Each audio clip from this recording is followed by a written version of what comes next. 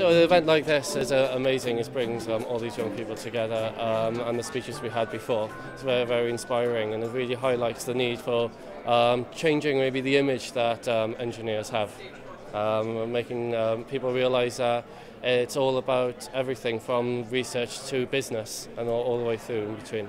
It was amazing to win the awards. I was really, really proud. What was really impressive was reading everyone else's accomplishments and then knowing that I'm in some sense on the same par as them makes me feel really happy, yes. With my work, I work with research in universities. So they come up with an idea and then they often come to us and we want to make a product out of it. And it's realising how do you move from an idea to something that you can make money from, not something you can just make. Yeah?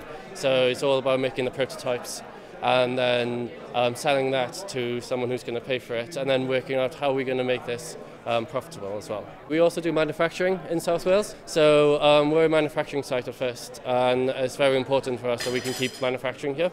So it's working out a way that we can keep manufacturing in the future and keep things going there. So we do quite a lot with primary schools and secondary schools locally, and I think that's what people need to do more of, is just go into universities, engage with them more, be face to face, because for me personally I had my father and my grandfather, but I don't think everyone has that to get them into the industry, and we need to just show people and make people less scared of the industry. It's a very welcoming industry and people need to know that.